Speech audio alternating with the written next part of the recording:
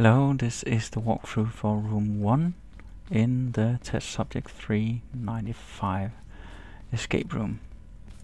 Yes, so first of all we need to get through this door, and there's only one thing to do. We need to go get the hammer, and we're just going to punch this big button. Yes, there we are.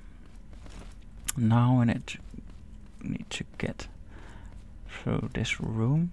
Actually, the end is over here. This is an elevator that will take us up to the next part. First of all, let's look what's in here. We have some cubes and a lift. So first of all, to solve these, you have to get up here, and up there you'll find a clue for how these works, but essentially you need to put these pipes into the right corners, and they are represented by different colors. So let's first get up here.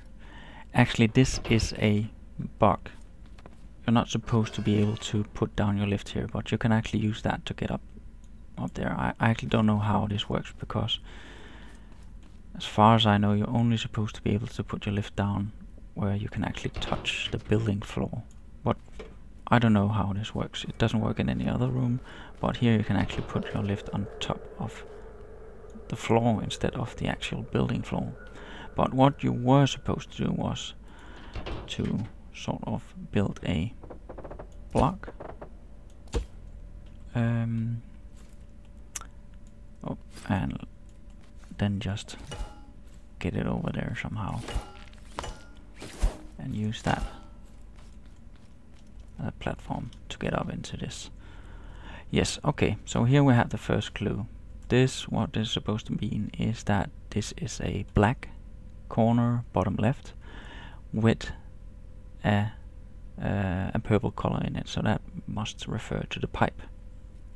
And here we have another clue, which more or less means at one of the others you have to switch the colors. So blue becomes orange and the other way around, and green becomes purple. Okay, let's see if we can remember that. First let's go with purple inside a black bottom left corner. So the only place we have a bottom left corner is this one, so that means we must put that one down there. That should be okay.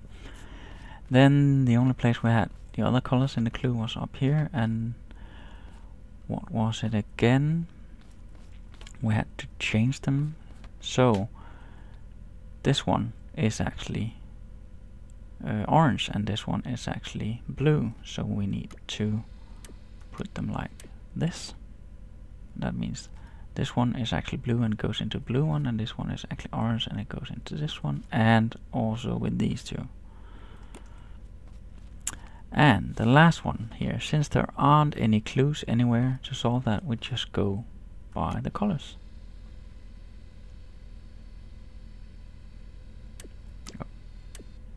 And let's see.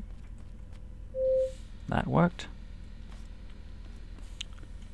There we are. This is the first thing we need to finally solve this room. And here we also have some clues. Let's first look at this. You can see that these tubes came down, and we also had this coming out of the wall. So now we have the painting tool, and we're going to need that because these tubes need to have something fed to them. And we actually have the first one here. We need these pylons put in here so that they can be fed up into these tubes. And over here you can see there's actually a layout on the wall that shows us which colors should go where. And you can see we have this black one, and that is this one here. So left of the black one needs to be yellow, so that's the one we have right here. Put that down there. And then we actually need to create all the other pylons. So let's do that. Just need to see how big it is. 1, 2, 3, 4, 5, 6. 1, 2, 3, 4, 5, 6. Yes, there it is.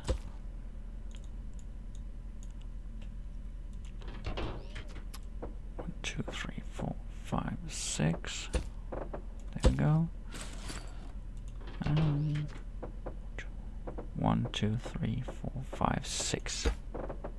Yes, and now we need to paint them in the right colors. So this one should be green.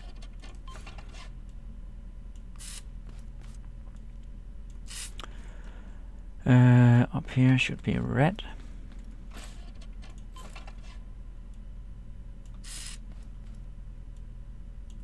And the last one is blue.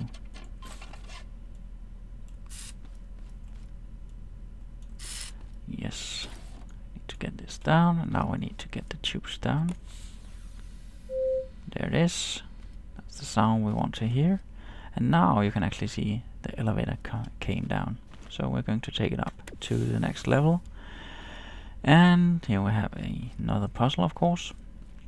To solve these diagrams, more or less, we have y-axis and x-axis. We need to be able to look through this window. And here we have a pretty standard puzzle. I've seen it in other rooms too. Is that the combination for these switches is right around the corner here, and we can see it up here. So all the other lamps are turned on, but something is different here. So that means 1, 4 and 6 need to be turned off. So 1, 4, 6. There it is. Now we're looking into this hangar or warehouse or something like that. We need to find the clues for these. And first of all, you can see clearly those are coordinates. And 1 and 2, 1 on the x-axis and 2 on the y-axis, and they are red. So 1 and 2. That should be correct. And right here you can see the pillars over there holding up the shelves also is a clue. So that means 2.3.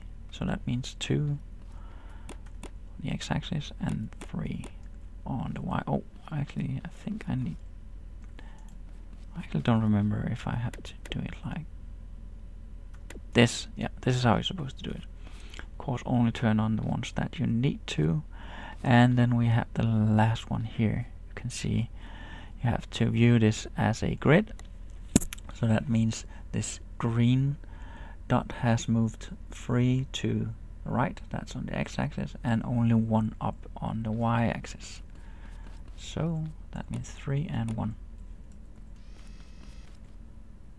Now a button emerged right here, and we're going to use that to get up into this elevator, and that's it. Now we're ready to go into room number 2.